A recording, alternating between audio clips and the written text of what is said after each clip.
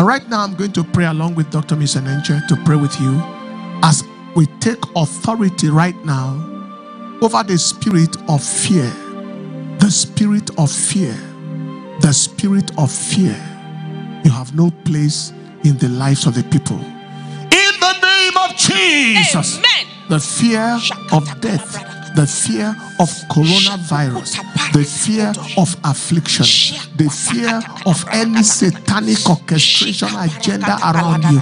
Today that fear is broken. Amen. In the name of Jesus. Amen. We decree right now that this season shall be the best season of your life. Amen. The best season. Amen. Of your life. Amen. The best season of your life. That headache symptom and that upper respiratory tract symptom, that nasal congestion that you are experiencing right now is arrested. Amen. Return back to hell. Amen. That shoulder condition, I declare it healed right now. That lower back condition is healed.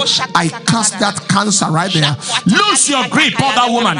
In the name of Jesus, I prophesy perfectness on the ovaries, perfectness on the uterus. In the name of Jesus, help from above, mercy from above. Yes, Father, thank you. Father, thank you. Father, thank you. A woman called me from Australia this afternoon.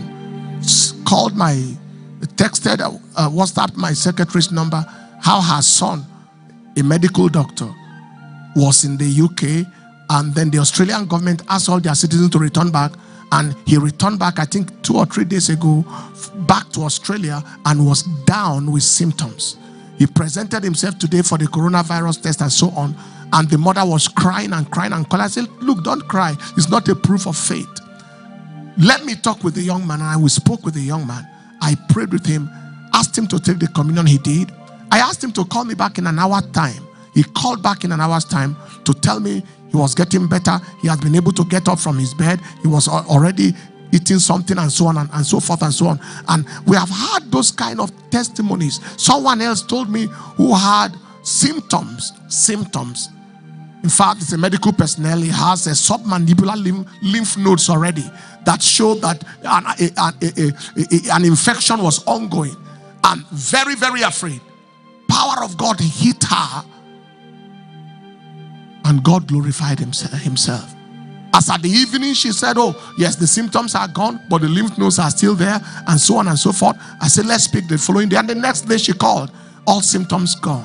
God is powerful. In the name that is above every name, Jesus Christ, the resurrected Lord, I take authority over every symptom. Every symptom you are experiencing right now, I declare the arrest of symptoms. In the name of Jesus. Amen. That ulcer is gone. Yes. That pain is gone. Anyone with any form of challenge from night till morning, experience the power of God. Amen. And by the daybreak, you will testify that your freedom is here. Amen. And we use this opportunity to pray against the plague of coronavirus globally. We command your yoke broken. Amen. We command your yoke broken. Amen. We command your yoke broken. We command your tenure arrested. We command the expiratory date of your tenure.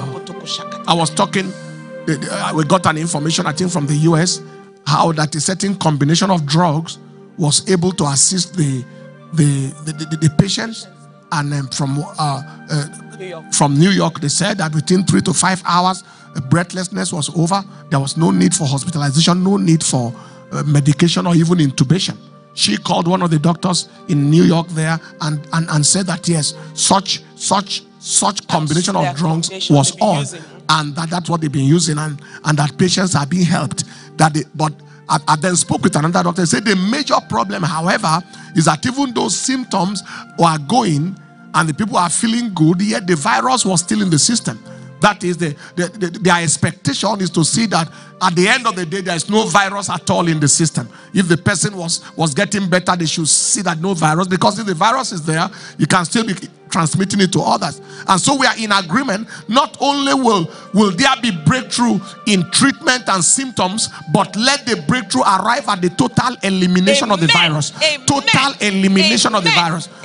total elimination of the virus.